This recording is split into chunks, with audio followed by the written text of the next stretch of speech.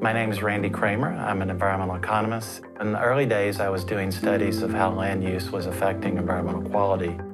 But I quickly learned that it was also affecting human health in the communities surrounding the areas where we were studying.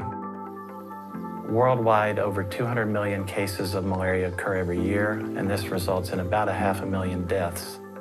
The environment can have a significant impact on malaria transmission in several ways.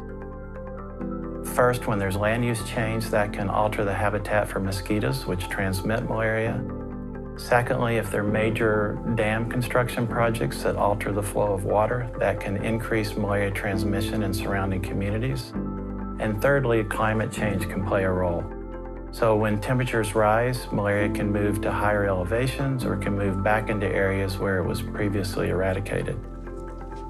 The scale-up of malaria interventions worldwide has had a major impact on reducing deaths from malaria, but there's concern that some of these interventions are losing their effectiveness.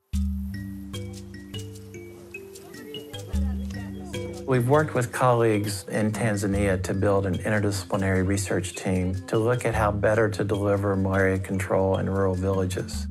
And this work has involved household surveys, collection of blood samples, collection of mosquitoes, also geospatial mapping. And this has allowed us to look at the effectiveness of different malaria control strategies in multiple study sites. One of the things that we've put a lot of emphasis on is the use of bacteria-based larvicide called BTI that we have found kills mosquito larvae in an environmentally safe way and in a cost-effective way. In addition, we've worked with colleagues to develop what we call the Malaria Decision Analysis Support Tool, or MDAS. The tool produces a number of simulations that allow decision makers to look at the trade-offs in terms of health, environment, and economic cost for applying different approaches to malaria control. One advantage of using the MDAS decision tool was that we were able to bring together people from multi-sectors who were working on malaria but not necessarily working together, and we find that the tool creates dialogue that otherwise would not occur.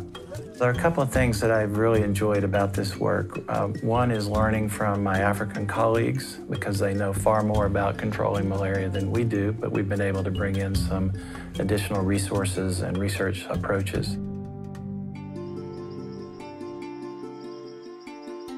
I'm very excited about a new project in Madagascar working with my Duke colleague, Charlie Nunn, to look at how deforestation and biodiversity loss is affecting the transmission of diseases from small mammals to humans. And we're particularly fortunate that we're able to work with the conservation team of the Duke Lemur Center, which has an office in the region. In order to carry out the work, we're taking a group of students to Madagascar who are helping us collect socioeconomic data, ecological data, and health data, which will form the basis of a larger study. And we're particularly interested in how farmer decision-making around a national park is influencing this disease transmission.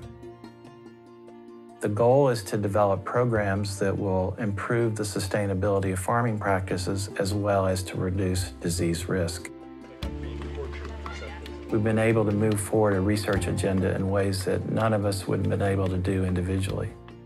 It's also been a wonderful opportunity to train students, both U.S. students and African students who are working together side by side in the field.